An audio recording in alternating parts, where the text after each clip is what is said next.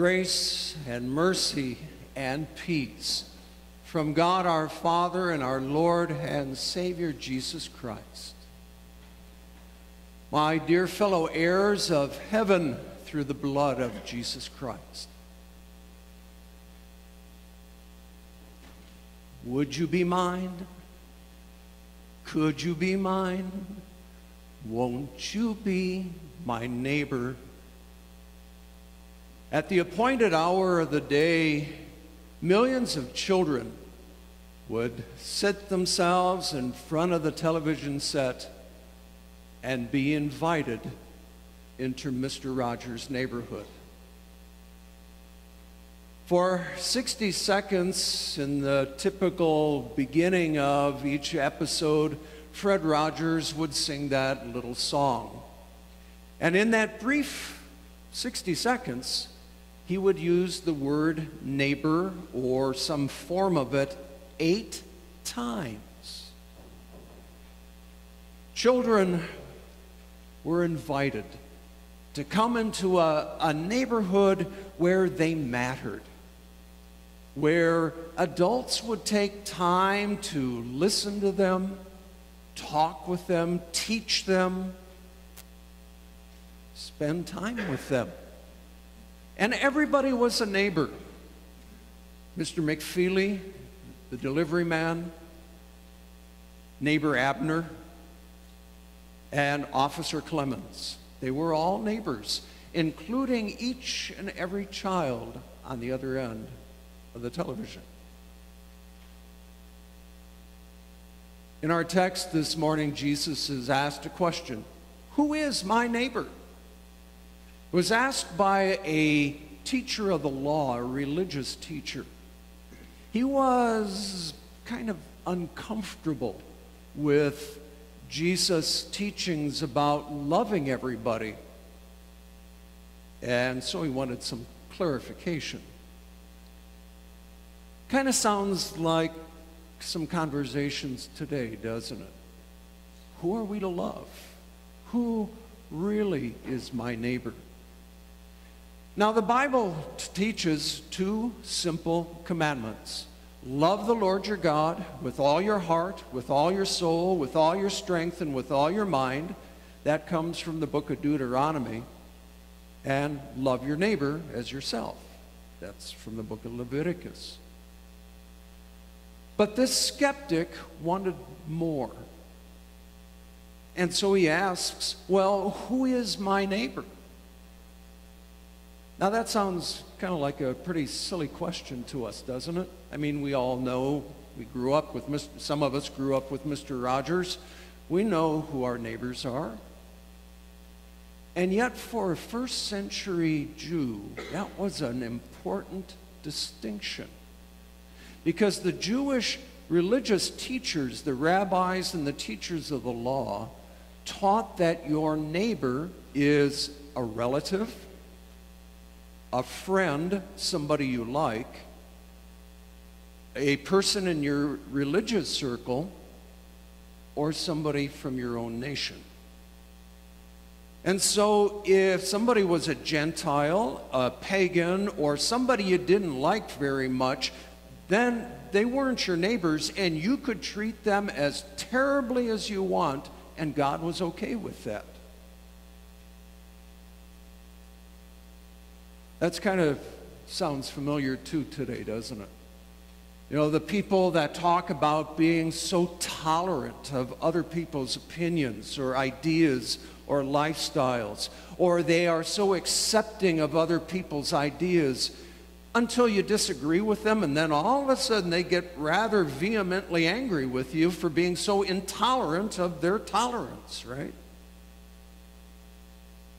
And so Jesus answers the man's question like Jesus typically does, with a story, the story of the Good Samaritan. And Jesus was really pushing the man's buttons here because he was showing this man the prejudice that was within him and the lovelessness of his own heart. And then Jesus concludes that story by saying, "Go and do likewise." Go and do the same thing. And with that simple little phrase, Jesus is turning that whole question around, isn't he? Because the question, well, who is my neighbor? Isn't it a question of exclusion? Of who is or who isn't? Who deserves to be loved by me or who doesn't deserve to be loved by me? Who's in and who's out? But Jesus turns it around and he says it isn't a question of who is your neighbor, but it's a question of, are you a neighbor to everybody around you? That sounds a lot like Mr. Rodgers, doesn't it?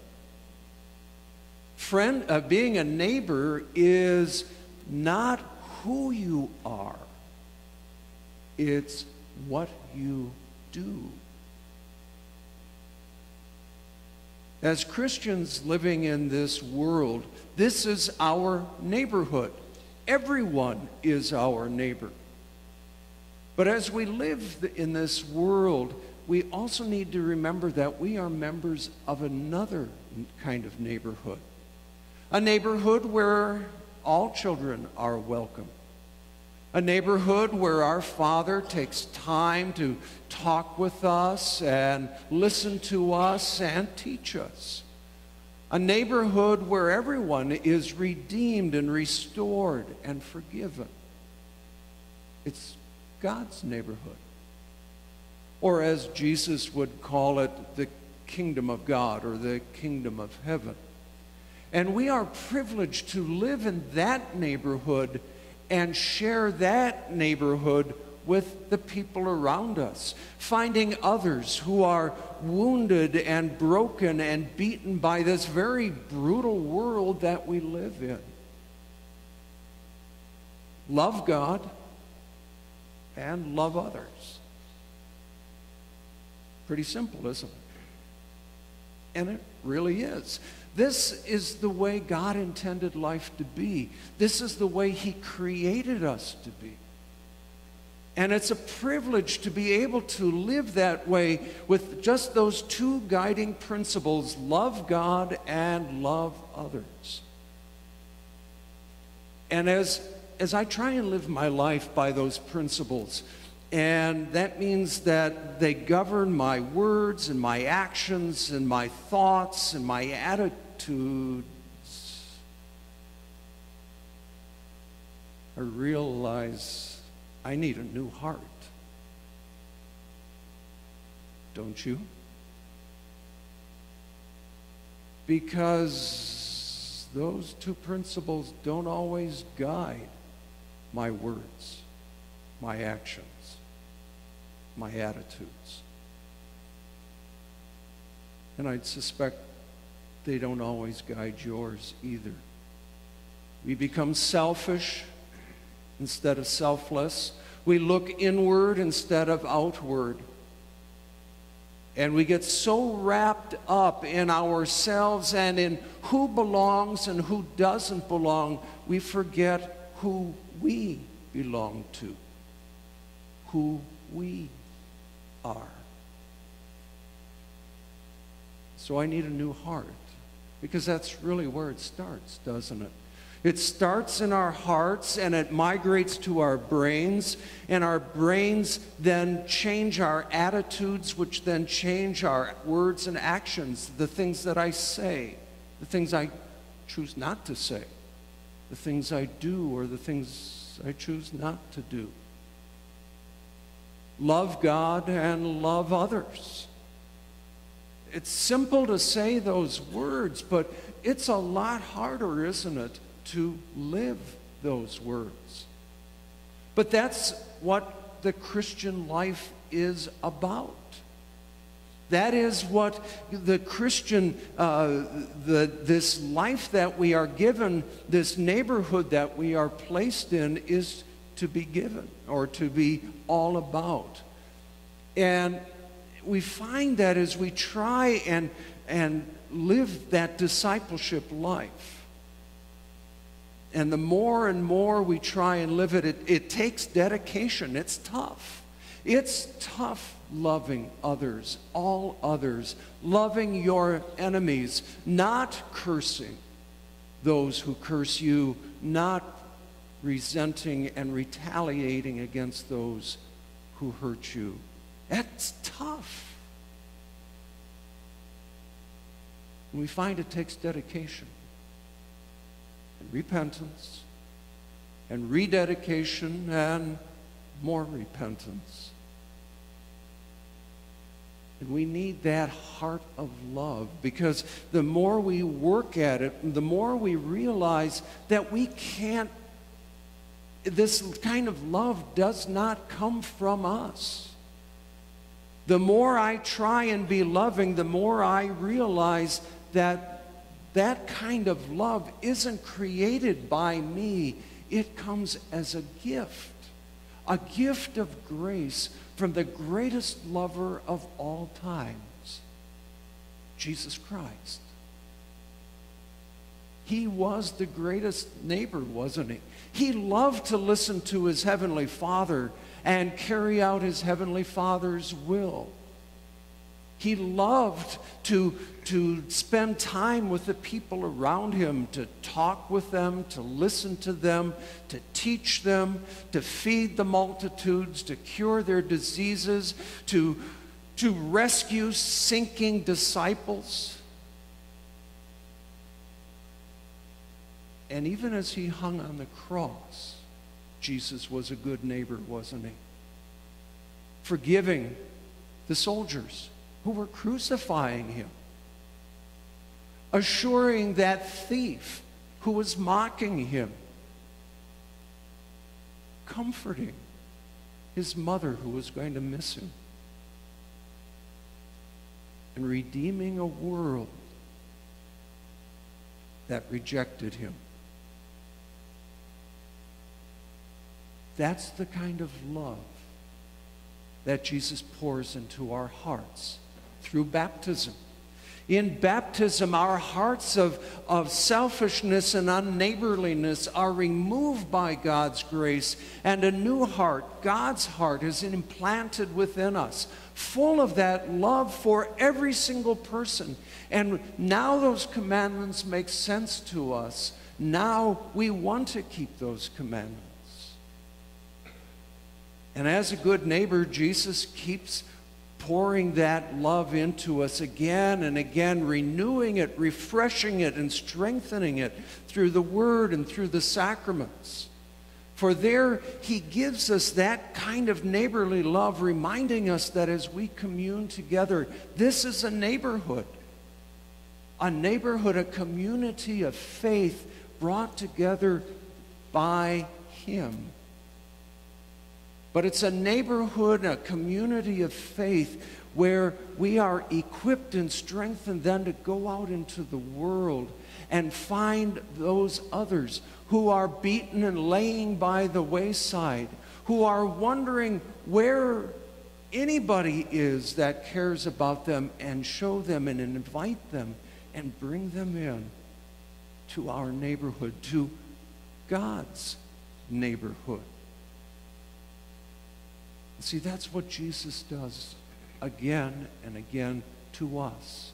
Every time we fail, every time we falter, every time we are broken and beaten on the side of the road from this world, he comes to us and he pours the healing oil and salve of the gospel on our wounds. He binds up our brokenness with the strips of cloth ripped from his own holy and precious robes.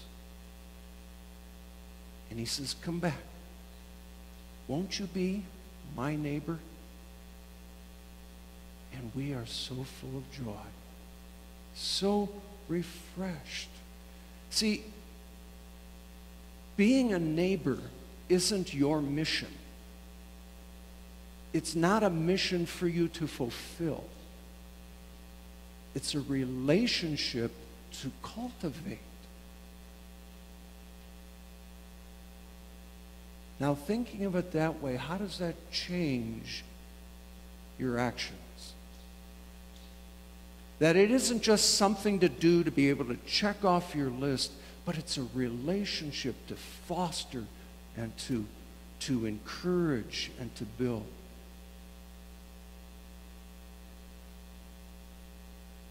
What kind of a neighbor are you? I'd like you to make a list of all the people you know. And people you know in three main neighborhoods. Your social neighborhood, those are the people you hang out with, have fun with, that kind of thing. Your geographical neighborhood, that's where you live and the people who live around you. And then your public neighborhood, that's work or school or whatever else. List the people, their names. And if it's somebody whose name you don't know, then write a description. It's the lady at the gym, or it's the guy with a horrible slice on the golf course. And then ask yourself, what do I need to do to be a neighbor to this person? What does that change in your actions? How and what would you do to invite them in to not Mr. Rodgers' neighborhood, but God's neighborhood,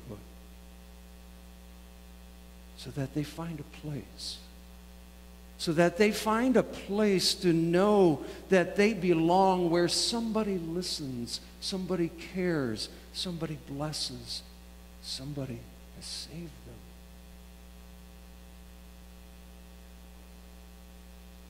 Won't you be their neighbor? Amen. Please stand.